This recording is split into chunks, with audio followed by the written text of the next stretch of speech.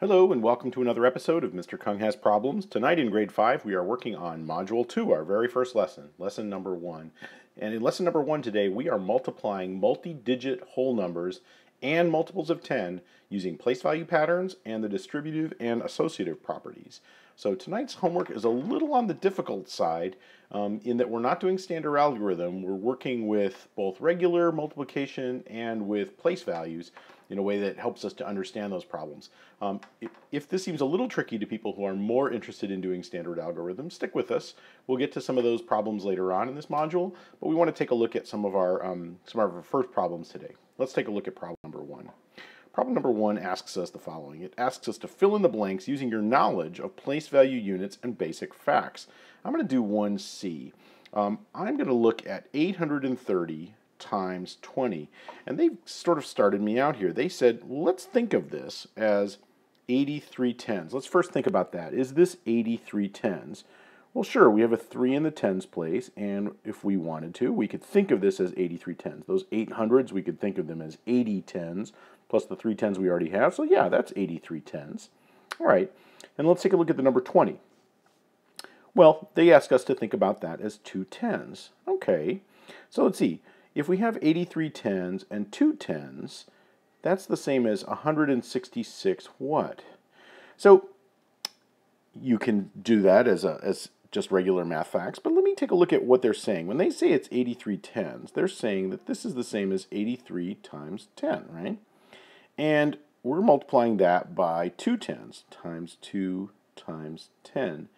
And then all they've done here in this next step, right? So that's restating this, right? This is sort of unit form, and this is standard form. This is 83 tens, and this is 2 tens.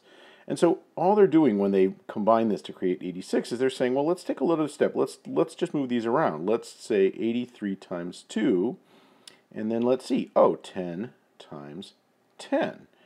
All right, which property allows us to do that? Oh, that's the commutative property. It allows us to do the multiplication in any order. We're going to just do it in a more convenient order for ourselves, but as long as it's multiplication, we can do that in any order we please. And so it looks like they've done essentially this, which uses the associative property, right? 83 times 2, they've said, oh, that's 166. And now we have to figure out what this is. Let's see, well, 10 times 10, that's really easy. So it's 100. So I think they intend us to write 166 hundreds because they're still doing it in unit form. But it would also be just as correct to say 166 times 100. We could do it that way too, because we are now associating whichever chunks of the multiplication are most helpful to us. So we've combined our first two terms. First we moved our terms around. We said, oh, it'd be helpful to have the numbers, the unusual numbers all in one place. So we did that. And it would be helpful to have all the 10 parts in one place. So we did that, right? That's the commutative power. And then we are allowed to go ahead and draw our parentheses to do whichever calculations we want to do first. That's the associative property.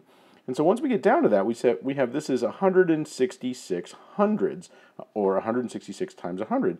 So we can figure out what that is. Let's see, 166 hundreds, 166 hundreds means that last 6 is in the hundreds place. So I guess there'd be a tenths place and a ones place. And that makes sense because when we do 166 times 100, we know that we're going to start off with hundreds, tens, and ones, but we knew we were going to move everything 2 place values to the left because of our 2 zeros. So that says we're going to have 16,600 as our answer.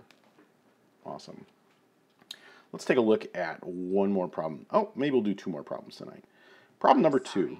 Let's do that. Problem number 2 asks us to do the following. It says, determine if these equations are true or false. Defend your answer using your knowledge of place value and the commutative, associative, and or distributive properties. And I chose a particularly challenging problem, which is 2C. 50 tens times 4 hundreds equals 4 tens times 5 hundreds. Now, this is a weird one, huh? So let's see if we can tease out what all this is. Let's see, 50 tens. So it looks like we go from tens to tens and hundreds to hundreds. And then the question is, are these numbers essentially the same? So, 50 tens. 50 tens is, let's see, that's the same as 50 times 10.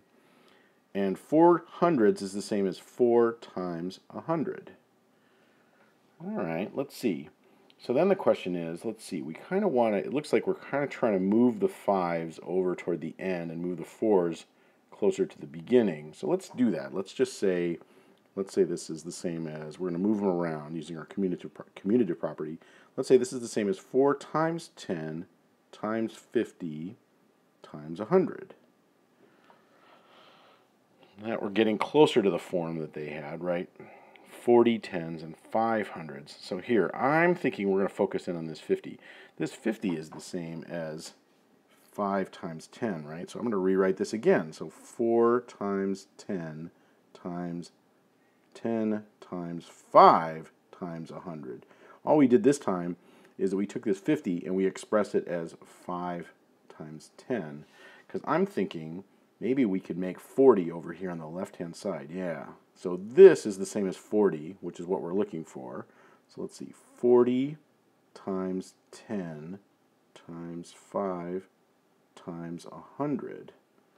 So let's see, we're going for 40 tens, that's this, right? 40 tens times 500s, 5 copies of 100.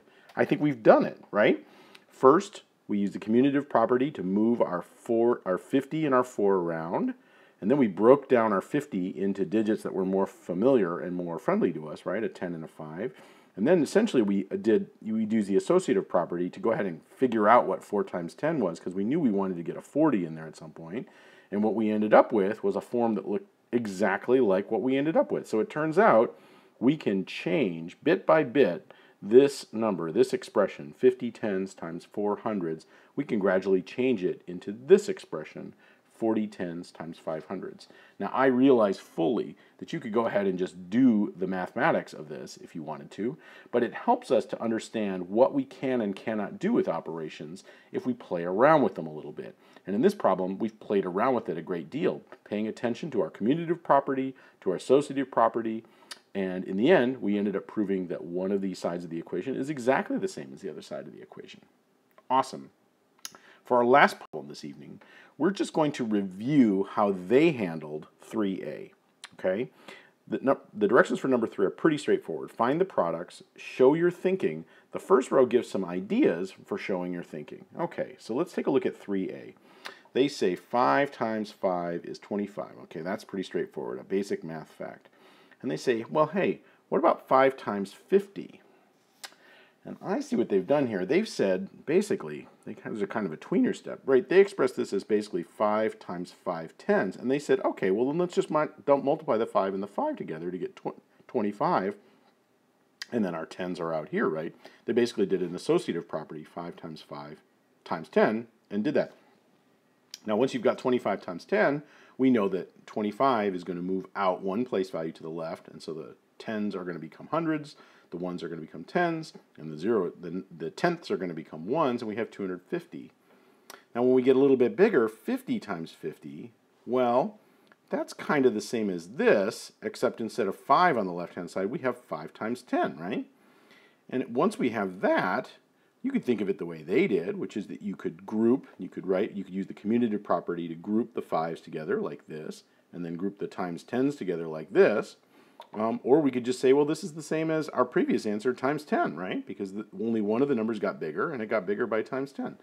Anyway, they chose to do it that way, which is to use the commutative property and then the associative property. So they commutative propertied them over so that the 5s are together and the 10s are together, and then they use the associative property to group those 5s together to make 25. 25 times 100 is 2,500.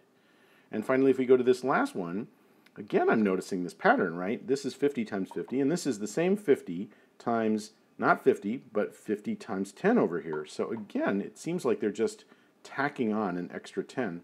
And I see what they've done here. They said if we knew that the previous one was 5 times 5 times 10 times 10, well, now in this new one, it's 5 times 5, 5 tens, 5 hundreds, times 10 and times 100, and that's 25 times 1,000, or 25,000. Now, the rest of the problems in 3 follow this exact same pattern, which is that you're going to do your reasoning here in the very first part of the letter of the 3, and then you're going to get a number that looks a little bigger, and then looks a little bigger, and then maybe looks a little bigger, not sure. So it's going to tax your ability to understand both the distributive property and the associative property and the commutative property from time to time, so that you can go ahead and use these numbers flexibly and use the math you've done in previous parts of the problem to solve future parts of the problem. All right. Well, thanks for joining me for another episode of Mr. Kung Has Problems. I will see you again next time. Bye-bye.